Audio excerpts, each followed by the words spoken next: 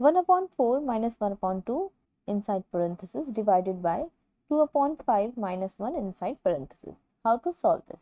So as per order of operation, we first solve parenthesis. So here we have two parentheses and both are smaller bracket. Parenthesis is also of three kinds. This is the smaller bracket, this one is the curly bracket, and this is the box bracket. So first we solve smaller bracket, then the curly or the middle bracket, and the box bracket at the last or the bigger bracket. Since both the operations, both the parentheses are smaller parentheses and they are separated by a division, we can solve them simultaneously. So this is a subtraction of fraction. So let's do it. For that, we take LCM of the denominators to find a common denominator. LCM of 4 and 2 will be 4. How did we find the LCM? The least common denominator. Divide both 4 and 2 by the same number, so it's divisible by 2. 2 times 2 is 4 and 2 times 1 is 2. LCM is 2 times 2, that is 4. So write 4 here.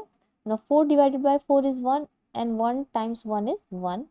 1 minus 4 divided by 2 is 2 and 2 times 1 is 2.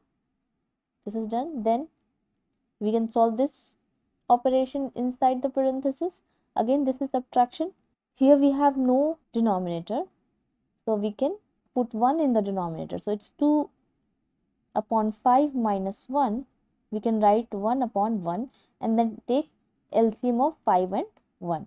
So LCM of 5 and 1 will be 5. We write 1 here.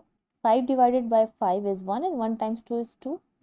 Then minus 5 divided by 1 is 5, then 5 times 1 is 5. Now 1 minus 2 will be negative 1 upon 4. We did the operation, so we removed the bracket, then division. Here also 2 minus 5 will be negative 3 upon 5. Now this is the division of fraction. Minus 1 upon 4. When we convert division into multiplication, the number after that gets inverted. So it will be 5 upon negative 3, or this is minus 5 upon 4 times 3 is minus 12. Now negative gets cancelled. So this is 5 upon 12.